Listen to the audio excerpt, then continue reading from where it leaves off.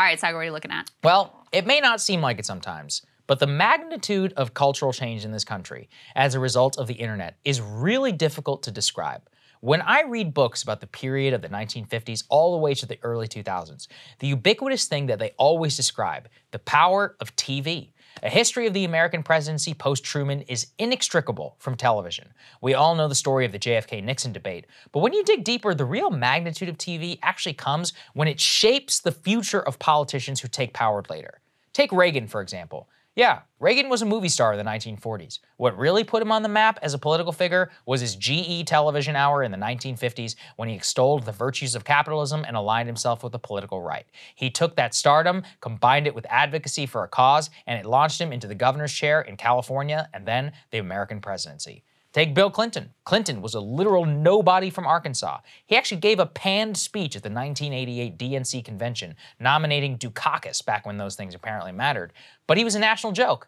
But he saved himself and his political career by going on Late Night with Johnny Carson. When he was running for president, it was televised press conferences and his appearances like programs like Arsenio Hall, which is what put him forward, eventually won him the presidency.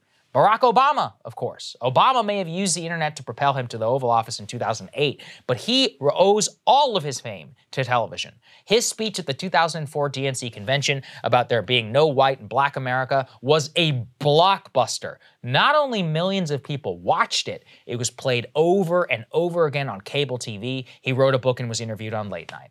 How else do you go from a state senator in Illinois to president of the United States in 4 years? TV could also be a career killer. It was for George H.W. Bush. He checked his watch at the debate with Bill Clinton. Or Dan Quayle not knowing how to spell potato.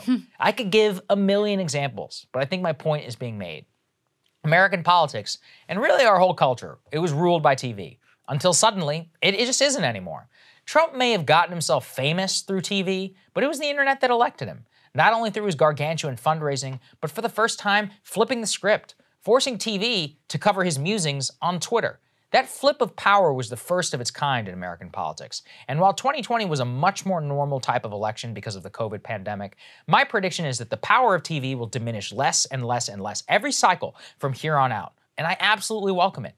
We dunk a lot on cable news ratings and the decline in the medium, but when you look at the data on all of television, it's stunning to behold. Consider this. Trevor Noah recently departed the scene, supposedly voluntarily. Whether that's true or not, a 38-year-old comedian in the supposed prime of his life departing a primetime TV show, even a decade ago, would have been unheard of. Even if you don't like Trevor Noah, can you really deny he's not going to be better off on the internet and touring around the world? The numbers bear it out. Noah presided over the loss of 1 million viewers in a night in the 7 years that he headed The Daily Show. And look, I do not like Trevor Noah. He certainly had some agency in this. But the truth is, it's probably more a commentary on the decline of TV itself. Jon Stewart was garnering 1.3 million total viewers on the day he left, compared with the 372,000 for Trevor Noah on the day he said he would leave.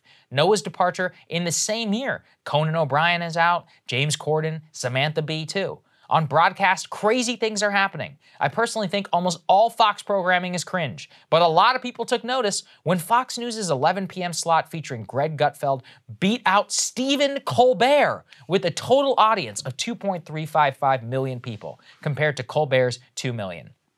Both of those make a guy like Jimmy Kimmel look like a joke. He only gets 1 million. When you consider younger viewers through all of them, though, they look even more ridiculous. None of them even crack 400,000 in the key demo. 10 years ago, those numbers were orders of magnitude larger, and 10 years before that, even bigger than that. They were juggernauts, genuine titans who ruled American culture and our politics. Today, if a politician goes on Jimmy Kimmel, does anyone care?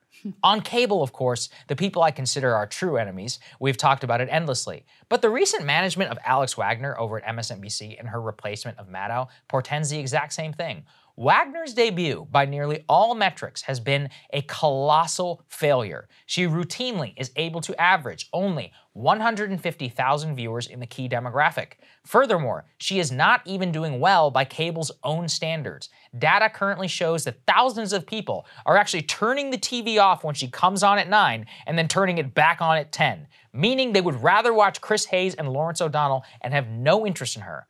management, for their part, has no response. As Dylan Byers of Puck News wrote, quote, MSNBC is just trying to manage the decline of the linear business. Managed decline is an acknowledgement that the writing is on the wall. And as I've said many times, the real death knell to TV will not come from viewers. It will come from the cable companies themselves, who pay billions of dollars to the three networks to keep them as part of their bundle. Now, it's what makes Fox News, CNN, and MSNBC all make a collective profit just last year of more than $3 billion, despite losing a historic amount of viewers. The cable companies pay them a lot of money because they have a monopoly right now on live events, like when an explosion happens and when people want to tune in. But this too is dying because of the internet. Ask yourself this question on Ukraine. Do you really need that CNN guy there on the ground? Or is a bunch of dudes on the ground posting on Telegram and on Twitter? Is that enough? It's obviously the latter. Live news and live sports are the last bastions of TV. They too are dying. In fact, the latest ground on sports was broken just this month. Amazon Prime's new deal for Thursday Night Football drew in 13 million viewers, more than the NFL network brought in the previous week. My prediction, 10 years from now, CNN and the cable news networks will be making around half as much money. In 20 years, they'll be making half of that. But with approximately 50% or so of the budget, eventually it's going to be like Radio Shack, selling their prestige and brand to other companies for pennies on the dollar because they simply have no reason to exist anymore. All the writing is on the wall. It's just going to take some time. And that's one of the frustrating things. It's like, I wish it would all just... Cable news is ripping us apart, dividing the country, making it impossible to function as a society, and making it impossible to know just what is true and what is false. But the good news is they are failing and they know it.